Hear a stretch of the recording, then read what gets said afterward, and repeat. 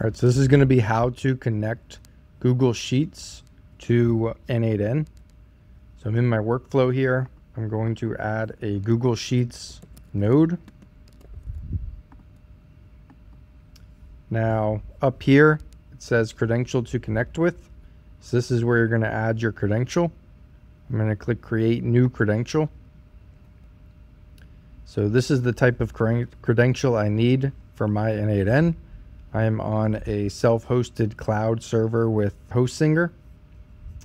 So what I want to do is go to the Google Cloud. So I'm in the Google Cloud here, and I want to create a new organization or new project.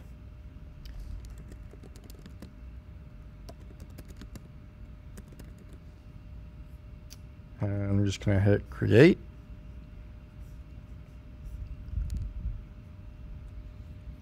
So once that's in, I'm going to select the project. And if I come down here to quick access, I'll click APIs and services. Now I want to go to enable APIs and services. And then I want to select Google Sheets.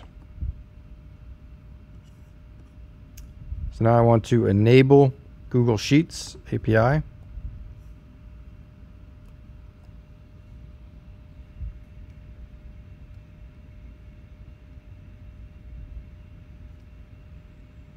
Okay, so now that it is enabled, I can click on credentials.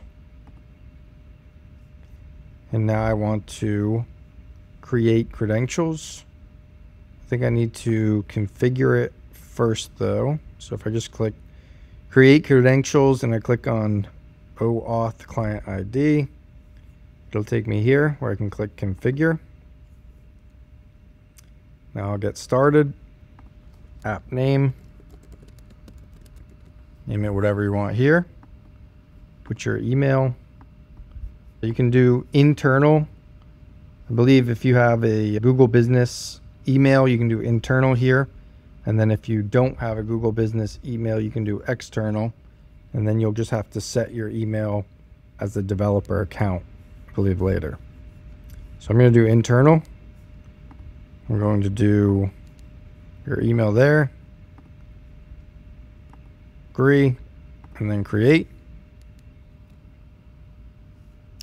So now I want to create the OAuth here. It's going to be a web application.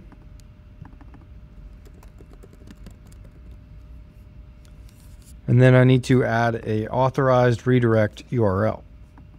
So that's where this comes in right here. So I copy this, add this URL, and then I hit create. That's going to give me my client ID, which I will copy and put here.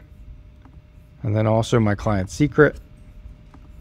I'm going to delete this afterwards, so it doesn't really matter that I'm giving out my secret. But you don't want to give anyone your secret.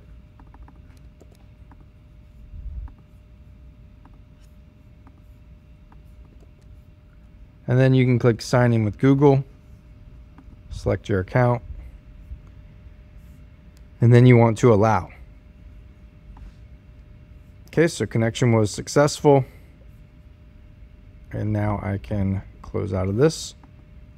And then I have my credential right here. I can also click edit and I can rename this. So Google Sheets.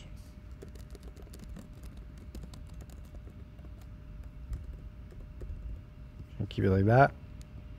And save it. And if you want to see all your credentials, you can go back to your main page.